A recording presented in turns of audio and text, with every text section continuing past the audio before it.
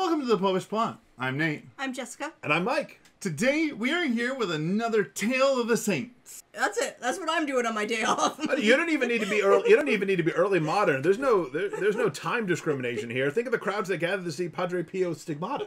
People love miracles. Look, I am just going to say that if the monastery was having issues because people kept coming by to see the amazing floating monk, that You're perhaps... saying now they'd have like T-shirts, see the amazing floating monk. Look, I'm just saying that perhaps they were not adequately taking advantage of this gift of God, of God's providence that came their way to help them provide for the needs of the monastery. Well, listen, man, I'm trying to enjoy my perfectly dry, unfruitful prayer life, and this guy keeps floating in ecstasy, communing with God. It's very distracting. No, that would be totally distracting. I'm not thinking of, like him in the middle of Mass where you're sitting there and then it's all of a sudden you just sort of see him. Or just in chapel. But no, it's just but like, you have a separate little like ward set up where people can come in and they can see him when he's levitating, like a sideshow. Threepence a piece. I mean it was Italy, so it was the Papal States, but I don't know what they use for money. Florins, guilders, lira. I know that was later. Yeah, later. I mean, maybe that might have been before too. Sure. Anyway. But still, threepence to come in and see the amazing floating monk. Let's keep the line moving, folks. Come on. We got a lot of people that want to come in and see the floating monk. All right. Because they did not think of the marketing abilities of this. Merchandising. He was not allowed to attend choir, eat with the others, or say Mass in the actual church. Yep. I see the viewing line. I see tunics that are branded with, I went to go see the amazing floating monk, and all I got was this tunic. All right, so we're assuming these Franciscans are at least pursuing holiness, unlike Nate's pursuit of profit, but yes. No, not profit. We're just revenue. We're just revenue. This is a non-profit establishment. We're just working on, keeping the lights on, the monks fed, and providing for the need of the community around us, both in spiritual and material needs. Okay. The honeyed words that lead to perdition. All right. At least some of them were concerned about it on a spiritual level, because at one point he was brought before the Italian Inquisition. Yeah. Because they're like, he keeps floating around. Maybe he's possessed. Well, it is a possibility. We are told to test every spirit, so it's possible, sure.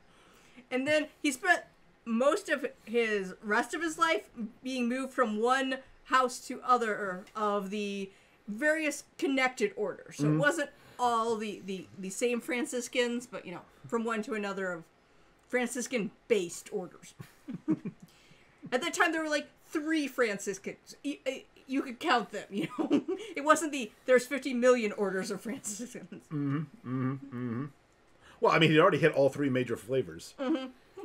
The conventuals, the capuchins, and the OG. Yes. So, go down below to the comments section and tell us what you think of the story of Saint Joseph of Cupertino. Do you think like me that maybe the monks should have seen this as an opportunity to make some bank for God, to take advantage of the goodness that is God in advancing their works? Maybe you think, like Mike and Jess, that I am clearly on the road to hell, and capitalism will be the thing that leads me there. Well, do you think that the other monks were being reasonable in their suspicions of Saint Joseph? Oh, no, that's totally reasonable. I mean, some guy just suddenly starts levitating around you, and as much as you're like, would you cut that out? It just keeps happening.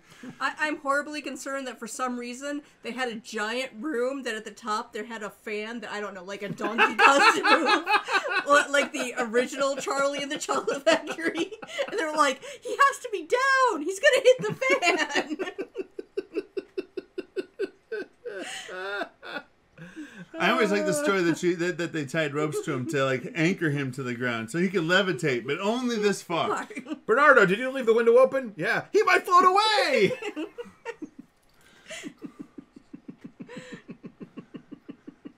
But in all seriousness, go down below to the comments section and share with us your thoughts on the story of St. Joseph of Cupertino.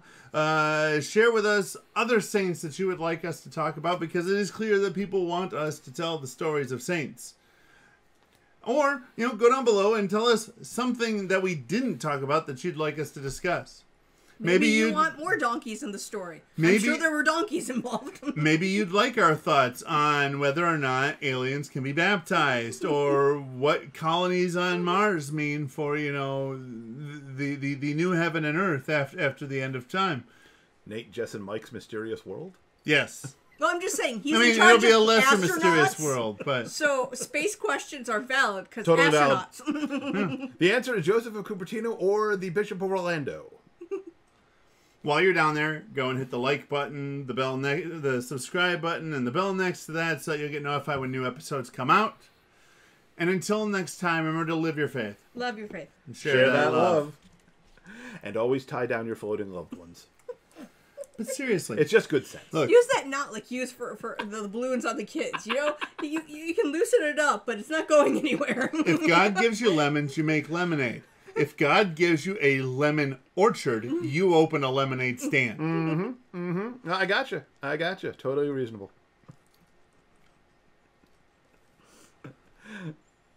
The important thing is they've got some lay guy who's mucking out stables. They got to pay him for his weight. They got I'm not saying they don't have reasonable. hours. I'm not saying they don't have reasonable expenses. I'm concerned about the effect that displaying the flying priest would have on the spiritual disposition of the gawkers. See, and I'm just wondering, if he became a Carmelite, which kind would he be? Because he was a shoemaker, but bad at it. Salted. Well, I mean, there are calced Carmelites. The discalced is a reform branch, and even discalced is an exaggeration. I've seen them. They wear sandals.